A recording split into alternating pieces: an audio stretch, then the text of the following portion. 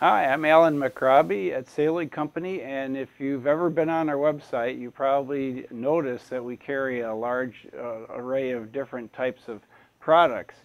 And so this video is going to be a little different today because we're going to talk about actually using two different products from two different places in the world and combining them together to make some kind of a useful device. And so what we've got here is we've got a temperature and relative humidity sensor that we're combining with a thermocouple data logger to create a relative humidity and temperature data logging system. Now this is a PC-based data logger, so we're going to be able to show you a number of things on the screen as we go along. What we're doing here is we're using a sensor made by a French company called UPSI. And they're basically a research company located in the area surrounding Paris. And the company is called UPSI, as I mentioned, and it means the Unité de Production de Systèmes Industriels. That's where they get UPSI from. And they're located in the place called Champigny-sur-Marne outside of Paris. And they make a wide variety of sensors based on some unique technology, and they can measure relative humidities when the temperature is actually below 0 centigrade. And part of the array of sensors that they make are some analog output sensors, which are extremely easy to use. And the reason for that is because they have just two channel outputs going from 0 to 5 volts. And they also make a number of other sensors that have 4 to 20 milliamp current loop outputs, or they make raw sensors that you can interface, you can design your own custom application for them and just plug them in. They're supposed to be interchangeable and calibrated. There's more information on the website as to how they actually make the sensors, and look up www.upsi.fr and you can get more information on how these things are actually used.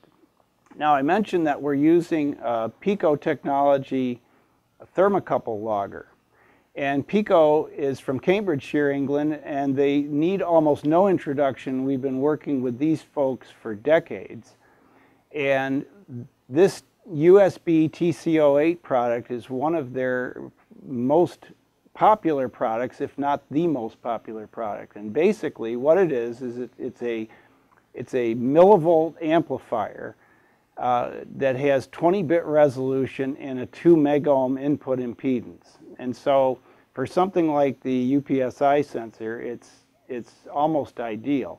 The problem is that how to interface the sensor to the TC-08 logger.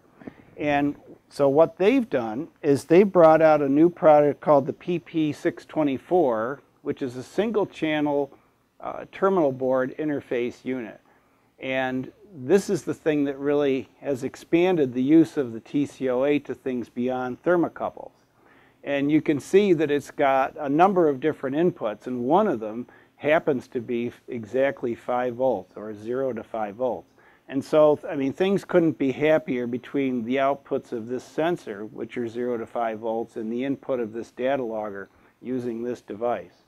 So that's why I'm really excited about it.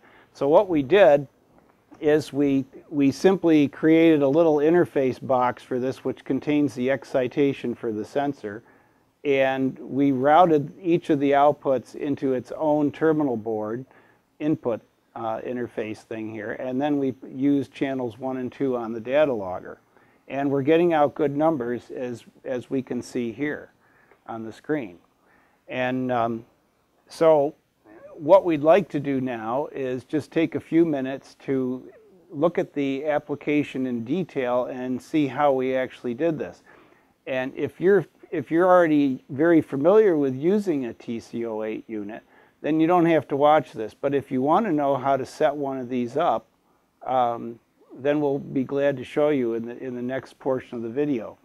But basically, all you really have to do is follow the instructions that are included with the terminal board option and use the information that you find on the UPSI data sheet, and specifically two parts right here.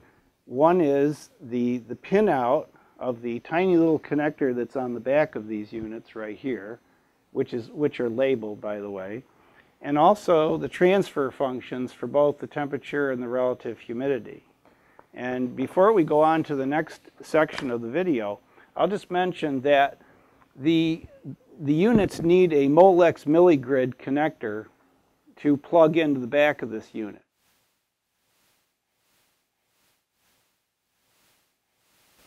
So that's it for a brief introduction on the thing, and let's pause for a moment. We'll get the data logger set up so that we're acting like we're setting it up for the first time, and then we can show you how to actually make this whole thing work. All right, so we'll see you in the next video. Thanks.